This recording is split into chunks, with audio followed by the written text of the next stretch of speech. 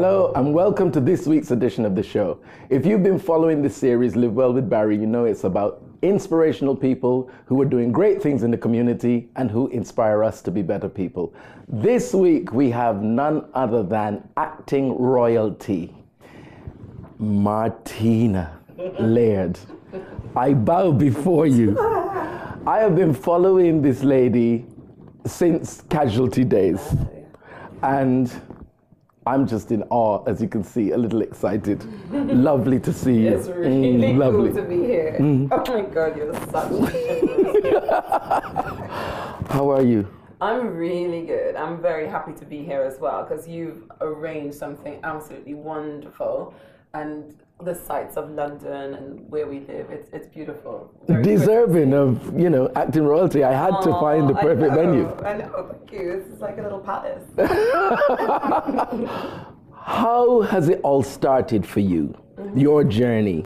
Because I know you're Trinidadian, and one of the things that I absolutely love is that you've kept the accent. Yeah. You haven't even remotely tried to alter it, change it. It is, the minute you open your mouth to Martina, Trini to the bone, as we say. Well, I have to admit, because I'm an actor, I'm a bit of a parrot. So it kind of also depends on what situation or, environment that I find myself.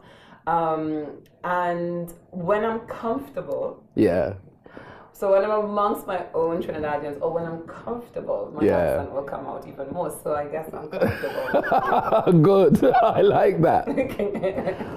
When did you come to England?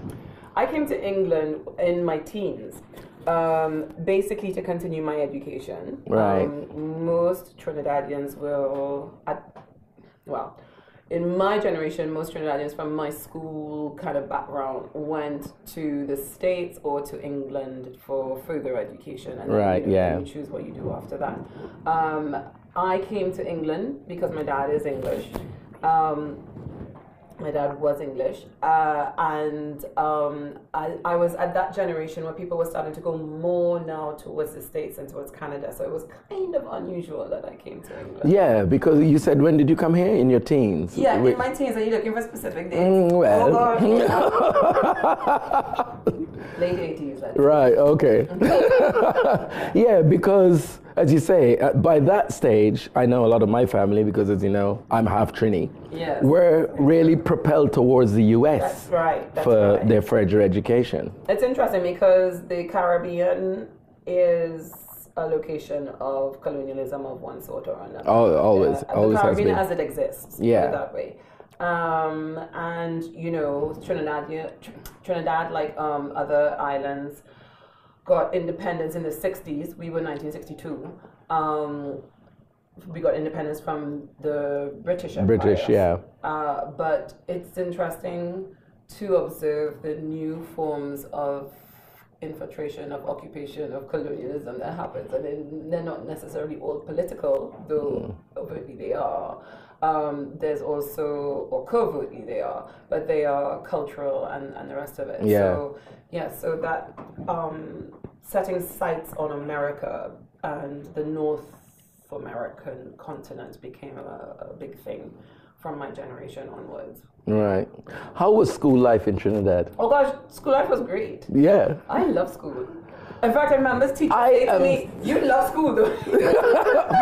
I'm so glad, because there are very few people that I've spoken to that have said that they love school. And to me, I loved school. I loved school. I went to sort of co-educational primary school, but unfortunately, maybe, or fortunately, I don't know, this is a debate, the secondary schools in Trinidad, because we were still working under the common entrance system. That's right, which we inherited, I believe, as England was getting rid of it, because they decided that it was an unfair system. So we inherited it just at that kind of point. So you got allocated schooling according to your common entrance results at 11. That's right, yeah. I was 10 when I sat mine, but see how bright she is? 10, when everybody else was doing it at 11. But so I ended up at Bishop Anstey High School. Right. Which was also the alma mater of my sisters before me, my sister-in-law, etc. So there was a nice family history there.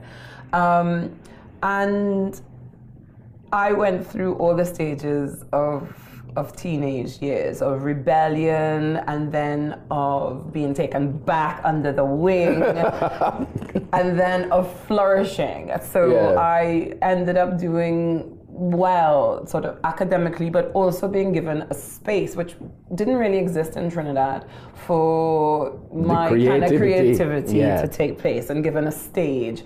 And whatever kind of form that was, as infant as it might have been, it meant that I continued to kind of express myself, and it was encouraged. And it was encouraged. That's the important thing. Absolutely. And I had great friends who joined in with me, going, "Oh my God, Martina, you're crazy, but we're gonna do it anyway." Yeah. That's it, because you know, like a certain generation in the Caribbean, you say you want to do creative things, they don't get it. Yeah. You know, but I was lucky. Yeah. Also because down the road, so I had all my friends at Bishop's who would participate in my kind of madcap little stage scenarios that I would put together. And then down the road, there was a school called St. Mary's College, or what we call CIC. And a lot of my best friends also went there. And as it goes, they're still here. They're over here in England now, and they're practicing opera stars and things like this. Really? But they and I kind of had this.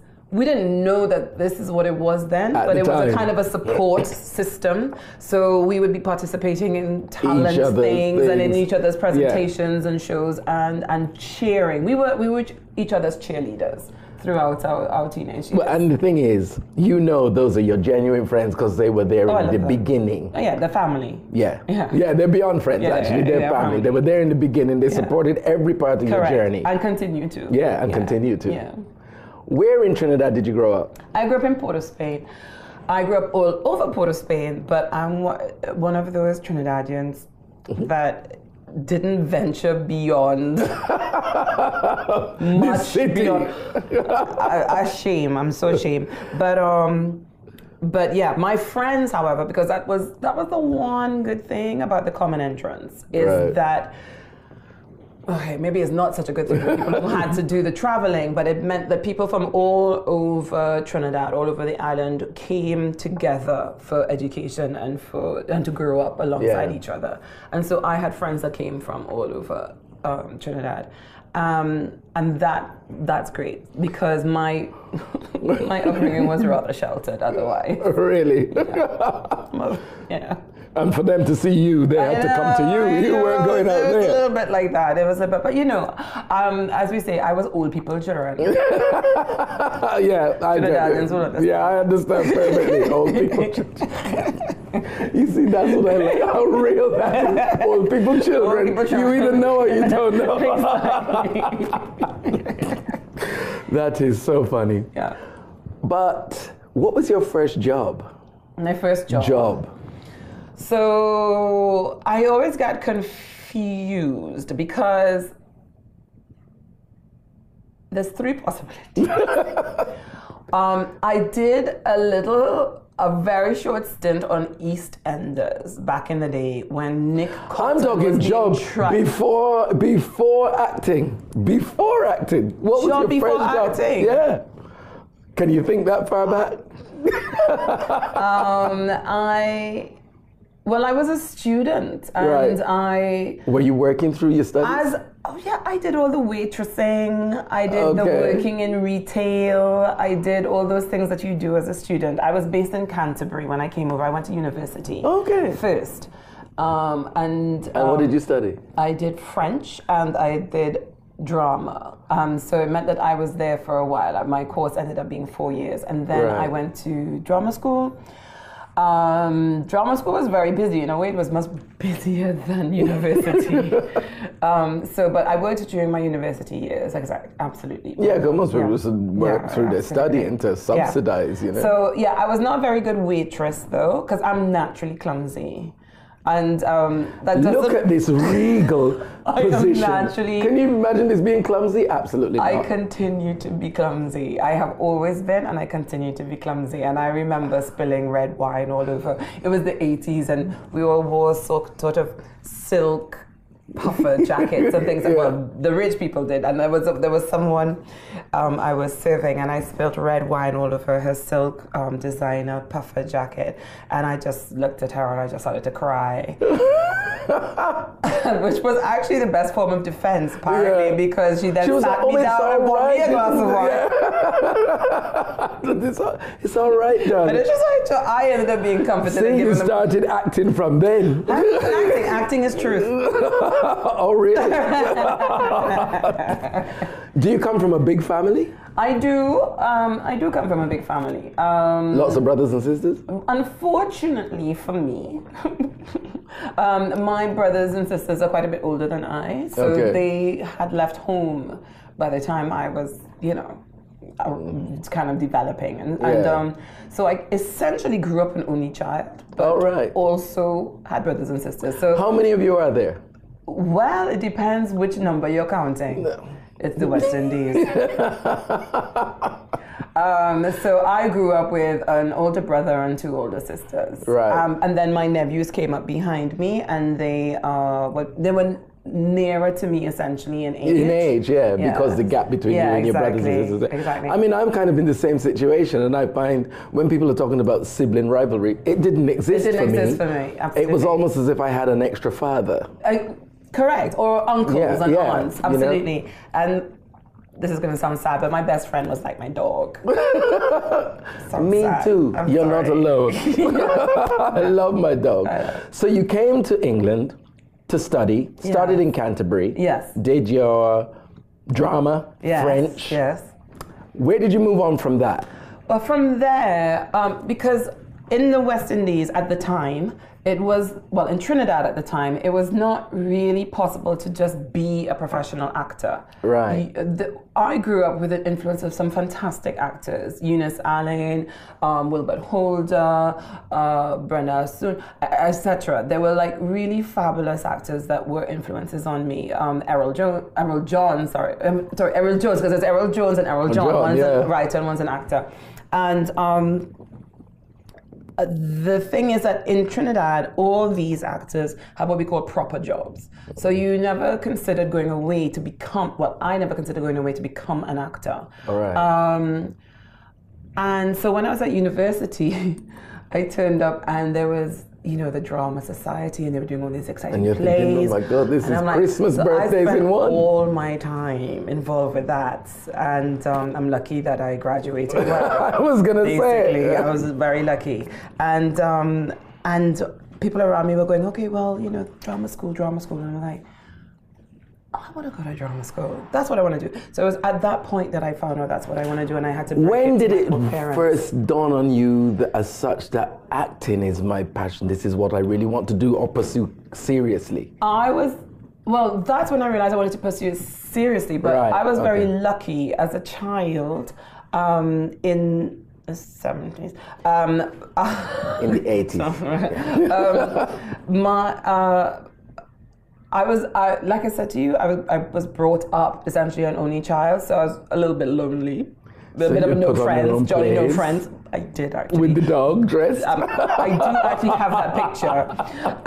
But also at that time, there were a few people who were coming back to Trinidad who had been training in the States, who had trained with Alvin Ailey, who had been to Juilliard, etc., and been to, or my mentor and drama teacher had been in Canada. And they came back at that point and started to give these lessons to kids about, using all the stuff that they had learned. And so I was really lucky to get in with Tony Hall, who's become a huge figure in Trinidad theatre, and Noble Douglas, who is just a grande dame of Trinidad dance and theatre and children's education. Right. And thanks to them, I had somewhere to put all this inspiration. Yeah. And then was able to participate in a couple of TV things because my brother, in Trinidad, because my brother Christopher Laird and my brother-in-law Bruce Paddington ran this company called Gael. Well, no, it was called Banyan back then. Right. And they did some TV stuff. Has the name since changed? No, it's changed into something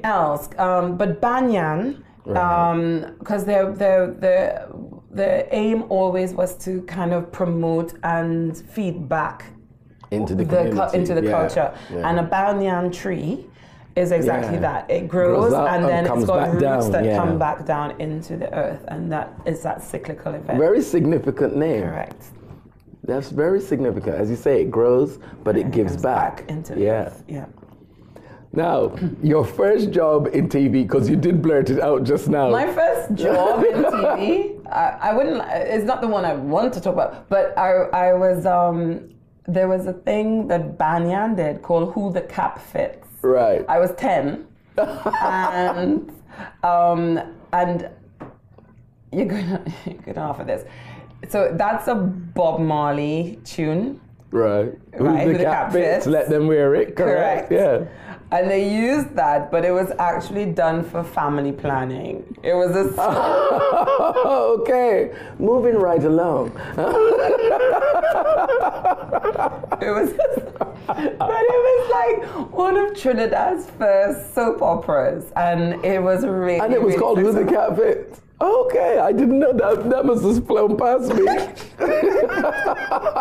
Okay. And you were 10. Okay. Yeah, I was 10. I was in 10. I was in that. I had a scene with my friend Anna Walcott, and we had this scene together. I'm loving hearing these names. Yeah, Walcott, and it just makes you feel like home. You're there. Yeah, exactly. It does. When you came to London, what was your first encounter with acting on a professional level?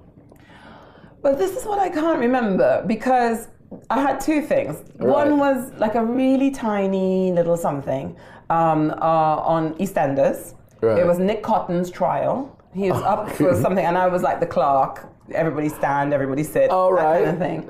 Trying to do my RP accent, so yeah. And I'm confused whether it was that or there was The Bill. I did an episode of The Bill. Ironically, I've recently worked with someone who I did another bill with, Carl Collins. Right. And so that's obviously figures somewhere in there, but I don't think that was my first one. I think that might have been another one that I did.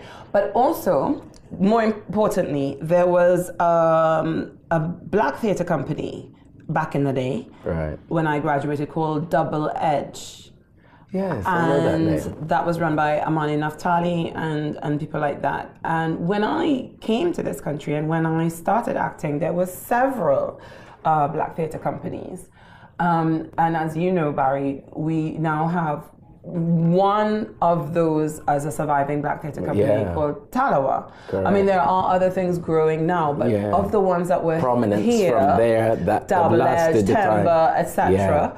Talawa is the one that they've all disappeared through funding being pulled, and that's a very serious thing. Absolutely. And so it's great that that people are forging back and going, okay, well, trying to reclaim the space, but it's such a different market now. It's like, do we focus on the internet? Do we focus on television, film? Do we focus on theater? So it's much more disparate, whereas the target was clearer. It was more precise and direct. It was just this one direction, but now there are possibilities. Correct. Which could make it even bigger. It's questionable. Absolutely. And there's more people and it's a bigger market, and so it should be. But as you say, a lot of people came through those companies that were there, like Chris Tummings, or who have been guests on this show. And Will Johnson, they've all come through. I used to watch Chris Tummings, Judith Jacobs, all those people. No problem. No problem. Victor Romero, when I was in Trinidad, when I was a teenager in Trinidad. It went to Trinidad, did it? Yeah, it aired in Trinidad. So I tell that to Judith when I see her. I'm like, I still watch you. And she's like, okay, sorry, that was a bit hysterical. We wouldn't have it any other way. I went back to teenage years. And that was literally how I spoke to Judith. Yeah. But all of them came through those companies. Yeah. And in a way, it's sad that they've not grown. Yeah. They've disappeared, and you've only got one now. Well, absolutely, but they grew, but they were cut short. Yeah.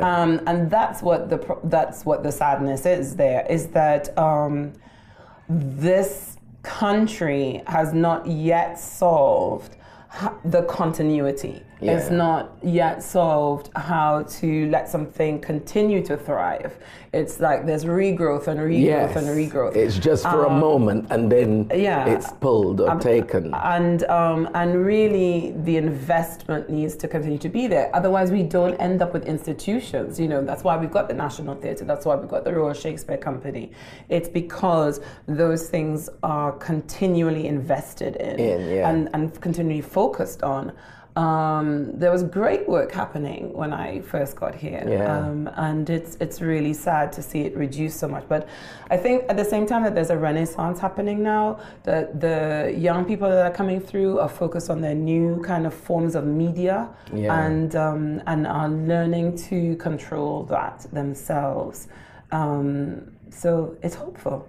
Well, we can always hope. Yeah. Because if you give up hope, then that's it, isn't it? You can't give up hope. No. You can't ever give up hope. There's no giving up hope. And in the meantime, you know, while you're hoping, you're actually putting the work in to help this happen. Absolutely. Absolutely. I was very lucky early on to find places where I get to work with young people as they're coming up. And that's all. Last term, I begged to be able to go back and do some teaching. I was like, I miss it so much. And where were you teaching? I teach at a place called WAC, Weekend Arts College, Arts and Media, and it's up in North London. And their MO is about providing access to training in arts and media for young people who might not normally access that, or to diversify what the training is in some way. Because you're a big champion of diversity, aren't you, in the profession? Well, I come from Trinidad. Yeah. Absolutely. So you know. But also, I mean, diversity is such a kind of vague term, and that, like all kind of all-covering terms, can become not our friend, basically. It's like, what do we mean by that? But what is diversity exactly? And I think that, you know, so far there's been a lot of focus, rightly, on diversifying the side of performer in the industry, so the actor that you see on screen or on stage or what have you.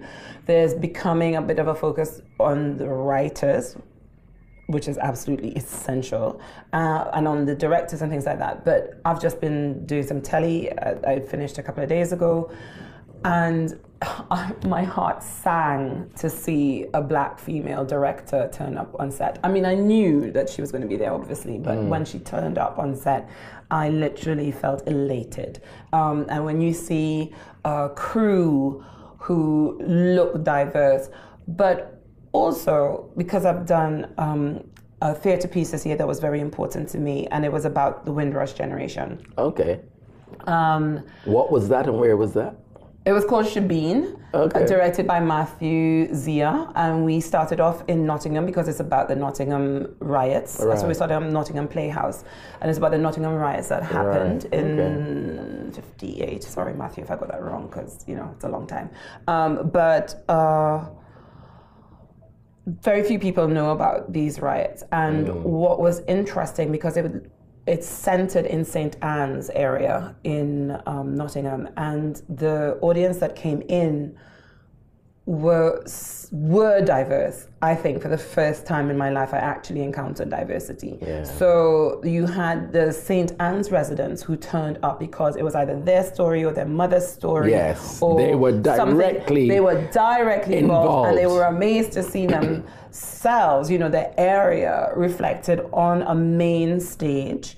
And then you had your regular theatre-going audience who also turned up because they wanted to see the story and they wanted to participate in that. And what happened was,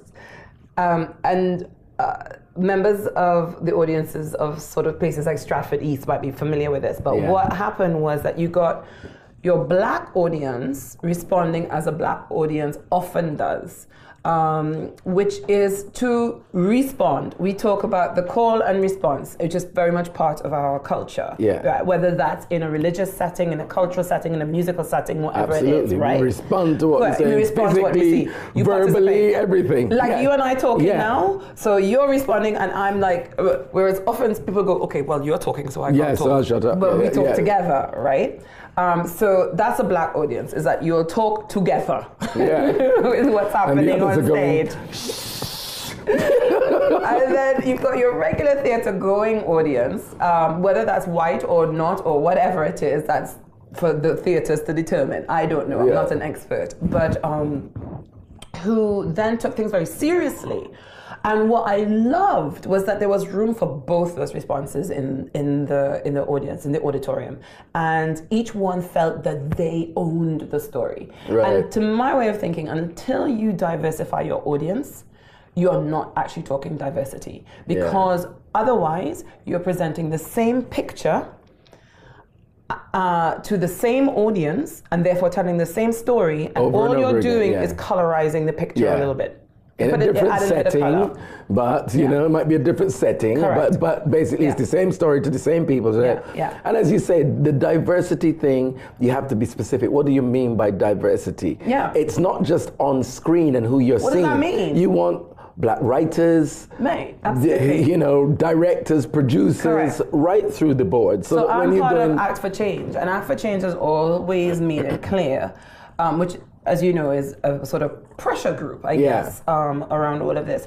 And it's always made it clear that, you know, when we're talking diversity as Act for Change, because I'm part of other groups, but for Act for Change, what we're talking about is literally representation. And it's not just a race issue, it is class, because that's another big issue that raises its head very much in the entertainment or industry or whatever you want to call it in this country. It's ability or disability, however you want to see that. It's gender, it's you know, it's transgender, it's all the rest of it that does not get represented. So it's, you know, now is a time, and I think it needs to be a wave. I think that you don't want to come through piecemeal, that you know, you come through and then I hope I come through and then I might come through that hole that you made or whatever. And it's like no, because the gatekeepers, which is a very common and popular phrase, go, listen man, I bent over backwards for you for that last thing that you demanded of me. So can you just bring it all together? Just tell me what it is you want. And I think we all need to pass through. And I love that you've said that. Not when it passes the wrong way, but we need to move forward together. And I love that you said that for the simple reason, out there are a lot of positive things happening. A lot of people doing positive things, positive ideas, positive action. But as you say, it's piecemeal. One over there, one over there, two over there, three over there. And none of it is forceful enough or powerful enough to make a difference. And you're trying to constantly say, you know what, you need to come together as one entity, support each other, and move forward. We can never, I don't know, I agree, but I don't think it's necessarily one entity. But it's to admit that there are so many entities. Because the minute you go one, you go, well, who was included in that one? Were you included in that one? Were you included in that one? I don't know. Do you mean? So it's like, no, we need to know that the space needs to be made for all those who turn up, because this country is part of a global phenomenon. It's part of a global energy or whatever. I'm really choosing my words carefully because this is such a kind of a delicate time. Subject indeed. Subject and time. I'm really tripping myself over here. But at the end of the day, we need to recognize that we're global. If we want to be global in our markets and in our culture and in our expression, we also need to be global in the people who live around us. Okay?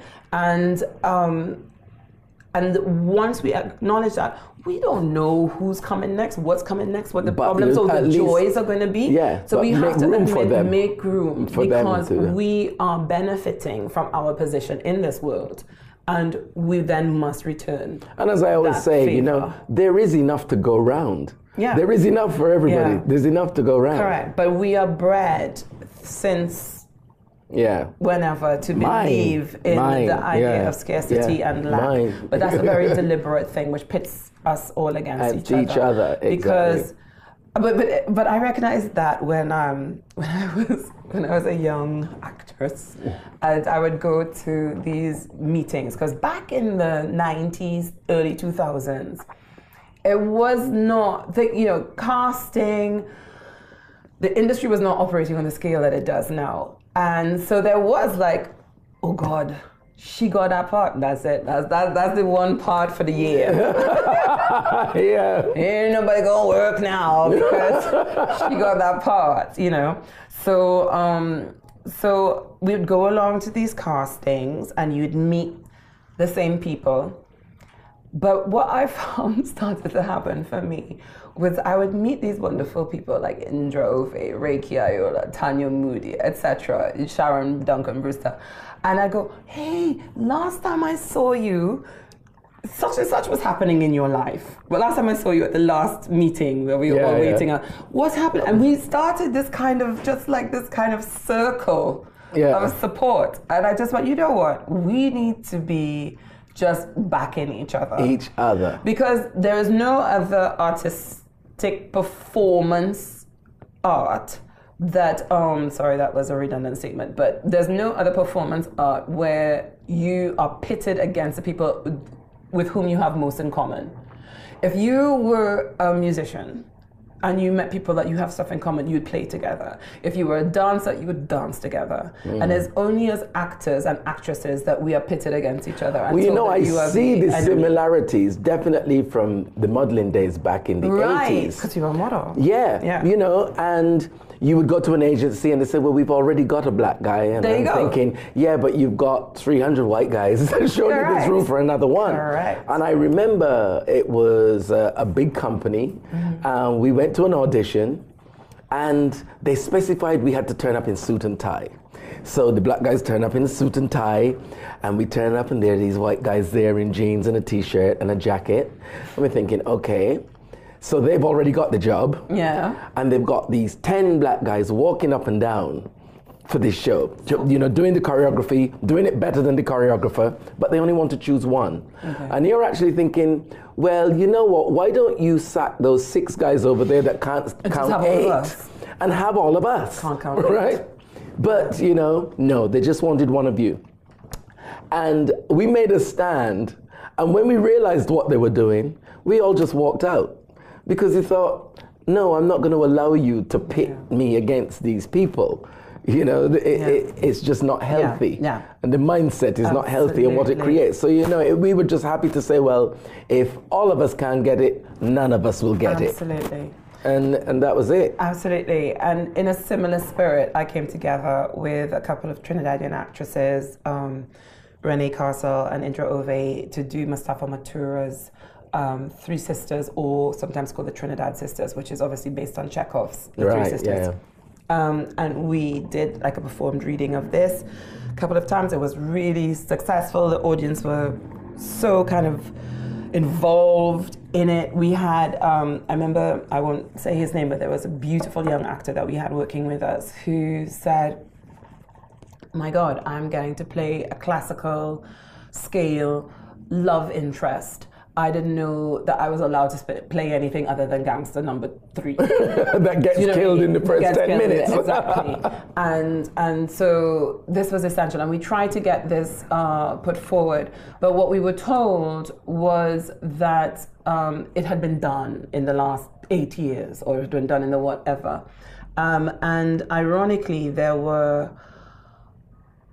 at least 2 productions of Chekhov's Three Sisters on that year in the country, and there were 2 Uncle Vanyas within 100 yards of each other. Right. Okay, and the problem here is that we do have wonderful writers. We do have wonderful actors and productions and all of this. Just as but anybody until else, you can build a classical canon, until your young actors have something to refer to go, I can also play these parts, not just the part that the mainstream want to see me as and cast me as and limit the stereotypical. Me as. Until we build our own canon, we're not going to have that wealth available, and we're going to always be starting again and again and again. And young people will not know what the generation before did. The generation before will not know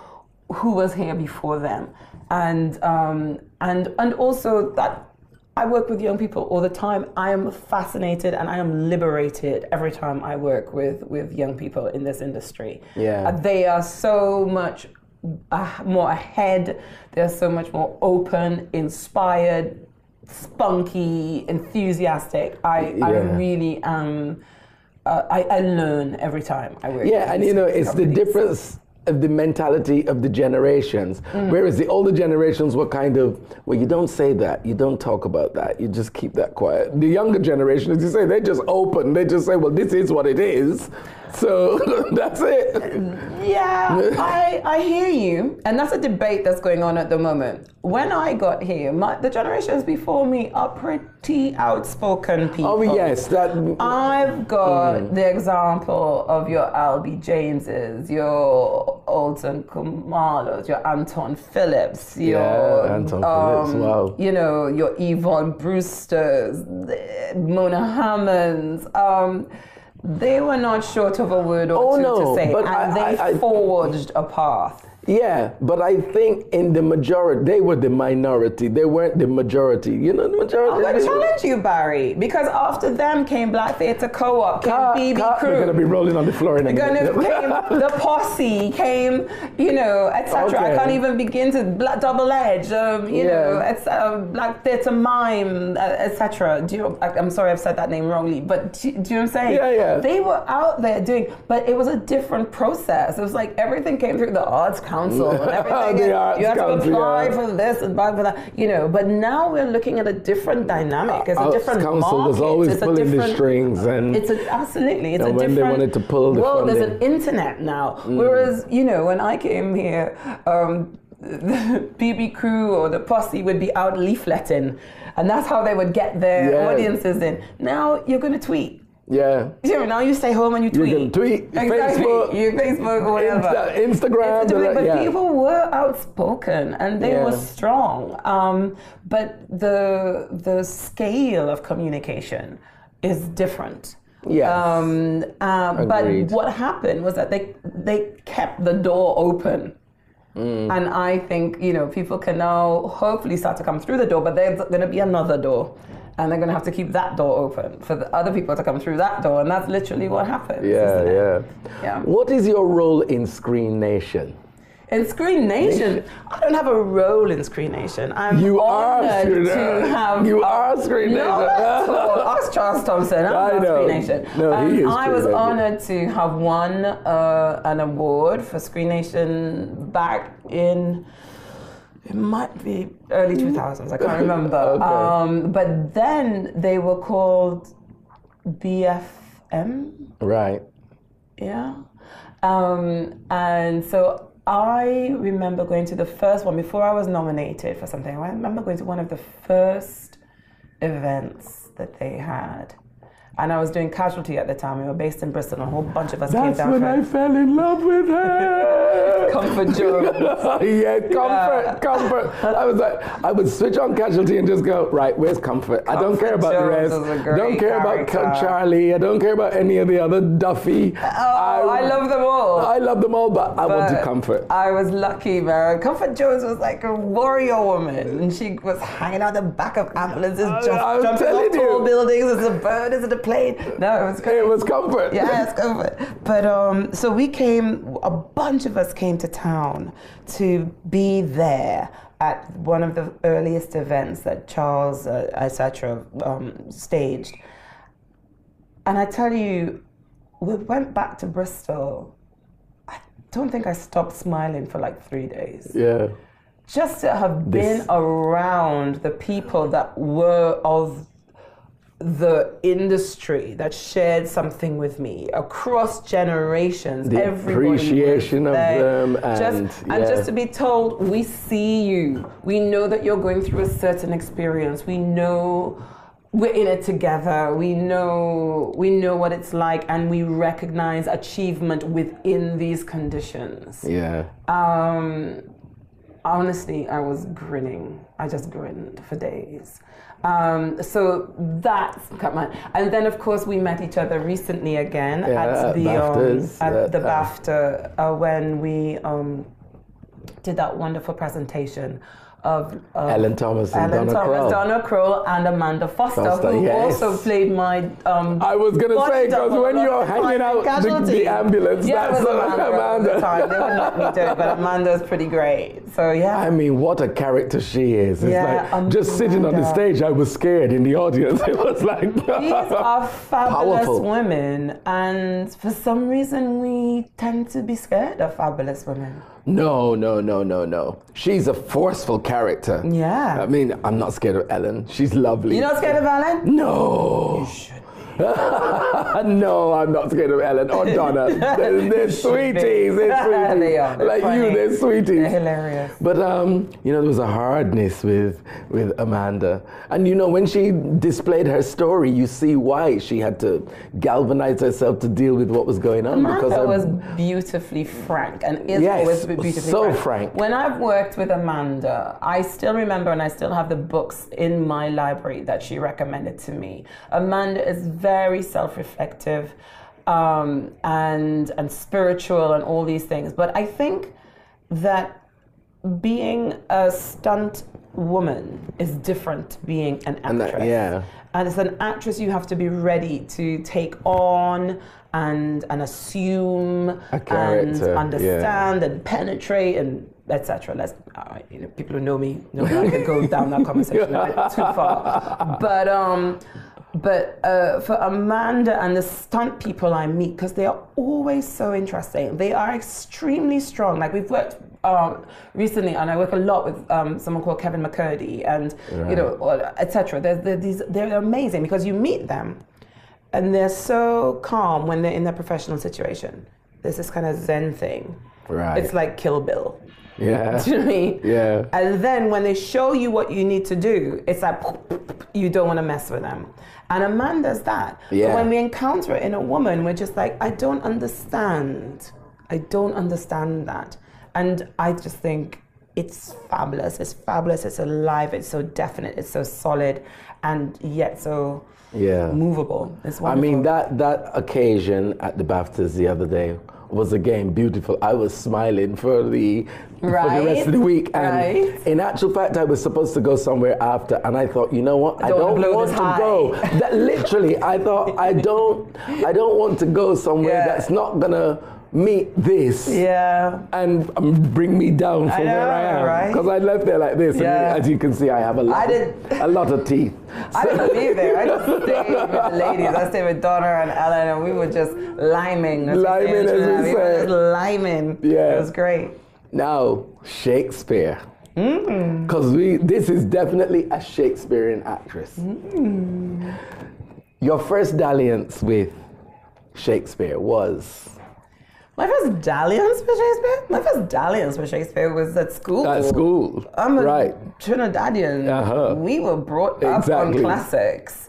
And I remember my teacher, Mrs. Davis, saying to us when she was trying to make us learn entire monologues from the Scottish play and from the rest of it, she said to us, these will be your friends for the rest of your life.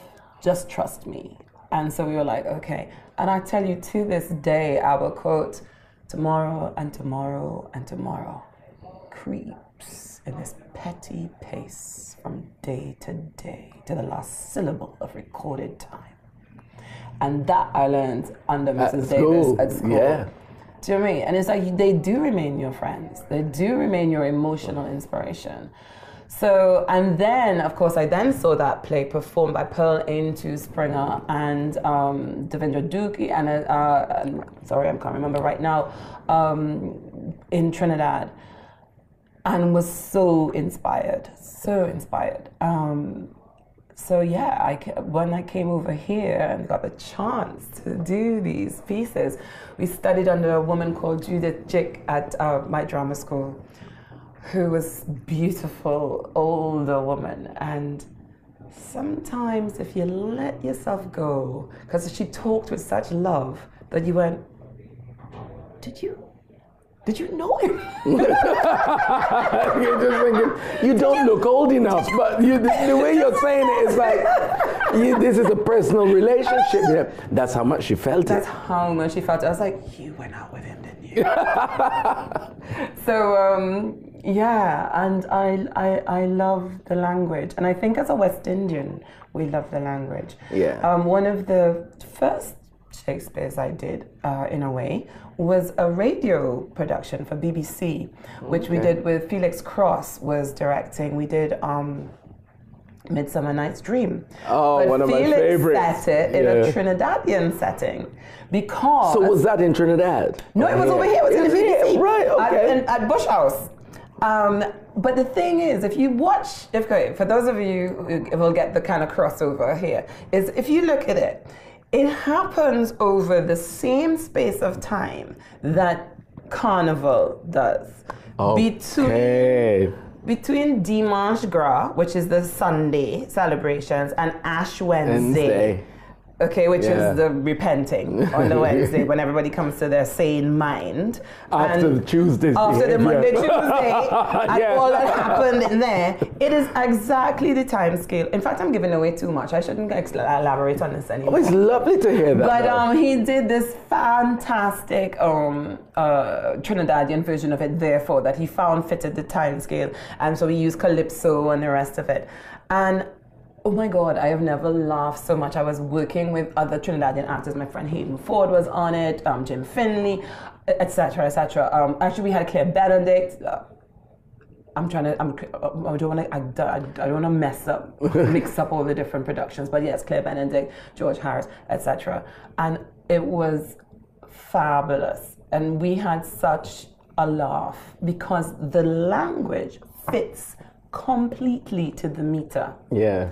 In the way that the language needs to be played with and felt and be sensual and be another character in the play with Shakespeare. Trinidadians are that. Right, they play with language, they mess about with meter, they mess with the interpretation and the emphasis and where all of that goes. And yeah, we had a ball. I'd love to see more of that done. And that was here on the radio. Radio. Yeah. When did you get to play Shakespeare on stage for the first time? Well, back in the day, in the 90s, late 90s. 90s is just the I'm other actually day. not really coy about any of this. I don't know why I'm pretending to be coy. I guess I feel like supposed to. But I'm not. I was at the RSC for the first time, and I was doing Troilus and Cressida. And what was the other Shakespeare play? There was Troilus and Cressida. I was doing something called 3 Hours After Marriage. Oh Taming of the Shrew? No, not at the time. I have done that since. Okay. But I got the opportunity to go on because Victoria Hamilton had got laryngitis, and I got to bless her, and she's a mate of mine. So I got to go on as Cressida, which was every bit of fear that you can imagine is going to happen. I'm sure I it was just the first time. And I went on, and that's a really essential and beautiful and dynamic and tragic part. And it was just great. It was just great. So I went on. And where was that? That was at the Barbican. Barbican. Audience of however many, etc. So that was my first real Shakespeare. And then in the last couple of years, I've done nothing but Shakespeare. And you know what? You have to be very careful of what you put out there and what you wish for.